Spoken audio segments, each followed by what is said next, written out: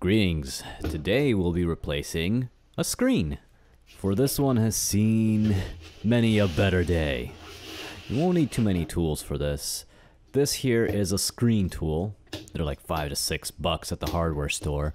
And what I'm trying to do here is trying to pry up the spline holding the screen.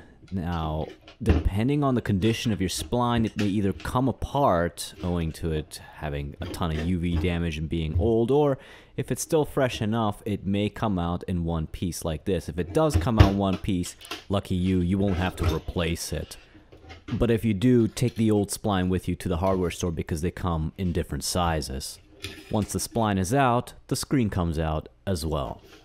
From here, lay your replacement screen on top of the frame, and you will want to leave ample spacing on all sides because when you apply the spline and press it back in, it's actually going to suck some of the screen into itself. And to press it in, this is where this pizza roller looking tool is going to come in handy. I use the roller portion of it to press the spline into the gap. As you do, you can see how it kind of sucks the screen into the frame.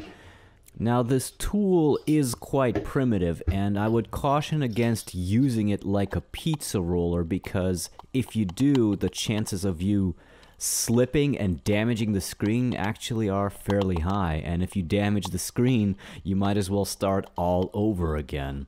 So instead, I just do it stepwise. I just move like an inch at a time and press the spline into the frame piece by piece as to avoid any potential for slipping and then perforating the screen. Once you've gone all around the perimeter and pressed the spline into the frame, just use a box cutter knife and cut around the outside edge of the spline to get rid of any excess screen.